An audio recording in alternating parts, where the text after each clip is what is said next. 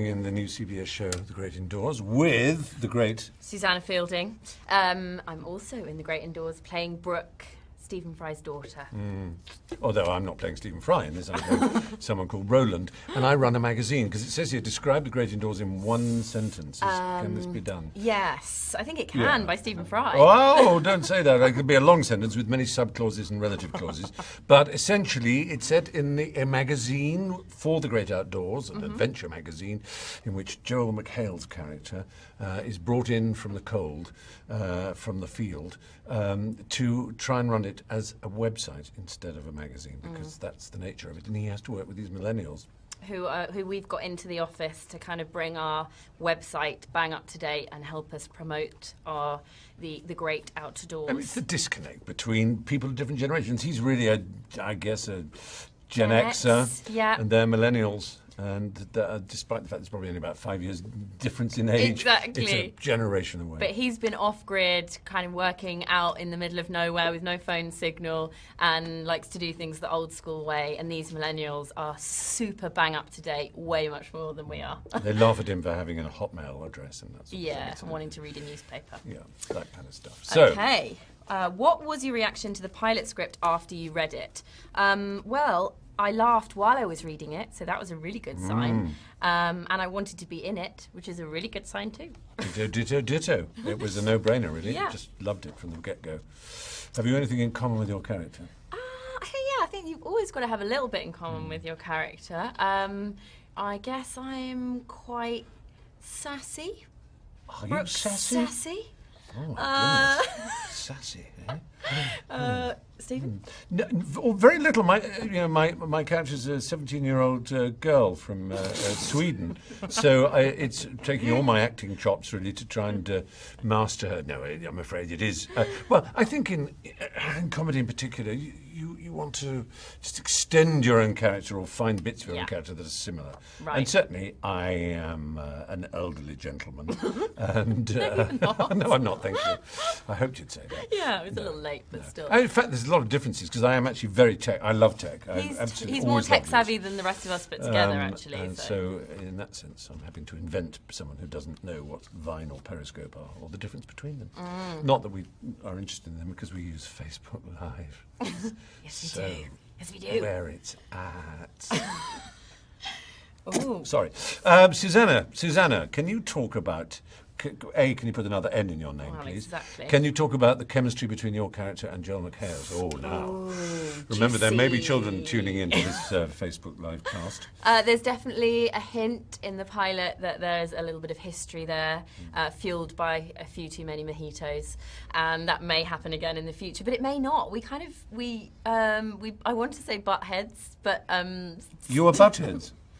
No, you butt heads. Like goats or rams. we're like goats. Yeah. That's the answer to the question. Me and Joel McHale are both like goats. Smelly and eat anything. Yeah. What's the best part about being on set? That's a good question, is isn't it the food? Well, food is annoyingly good. Actually, the worst part because I'm trying to. Yeah, we're all trying to be healthy. Yeah. It's the others. I mean, I haven't mentioned that the three, Christine Coe and Christopher. Yeah, and Sean and Christopher, yeah. Who play the three millennials. They're just wonderful. Susanna's wonderful, They as it really happens, despite what you've seen just now. and Joel is a prince, a great man. Yeah. And so we just have a really good time together. Yeah, we're really lucky. We all get on like a house on fire. Are you active on social media? I am, now and again, when I feel passionate about something, like The Great Indoors. And yourself? I'm about to reactivate my Twitter account. I had a Twitter account from very early, but I deactivated it in February and thus kissed goodbye to my 13 million followers. But fortunately, the nice people at Twitter have told me that I've kept my followers and will do unless the deactivation lasts more than a year. You keep your followers because that gives you a chance to change your mind. So really, in order to communicate with the followers about this show, I'm reactivating. Good news. Yeah. Stephen, what are millennials like in the UK? Well, much as they are in America. I mean, they're sweet and fluffy and adorable, and you want to just stroke and pet them to some extent. But also, there are sort of maddening features. You feel that they just can't pick a book off a bookshelf and read it. That they expect to press press the page like that and say it's not turning, the page isn't turning, what's going on? But that's not really true, because there are such positives. And the most obvious one, without wishing to sound cheesy or self-righteous, is the inclusivity, that it comes naturally to people of that generation. They don't really have an issue with having to have an issue about people's sexuality or gender or assignation or and any other of the things that seem to be providing so much difficulty in society. So if there is hope for the future, it is that the millennials really just embrace and accept. I think. Yeah, I think that's a good direction to be going in. But I wouldn't trust them to sit the right way on a toilet seat. What's the best generation?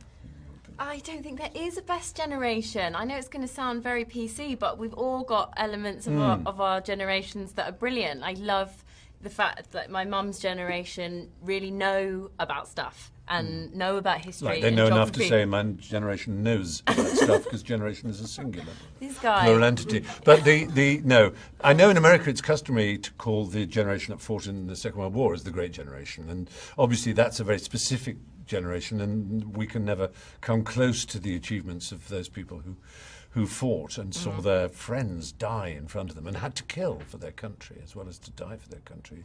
To kill for your country is an appalling sacrifice to ask, and so we will never obviously be able to contemplate what it's like. But I think each generation has fabulous things to offer. My generation is the most entitled, actually. We call the younger ones entitled, but we just had it all. We had You were lucky. the You baby could buy boomers. houses, you could get jobs and pay off your mortgages. Didn't even need a mortgage, you had so much money. Right, exactly. Quite true. Yeah. Oh, well, that's it. That's all we've got time for. We've gone through the time for. questions. Tune in to CBS to watch The Great Indoors. Yeah. Tune in, guys.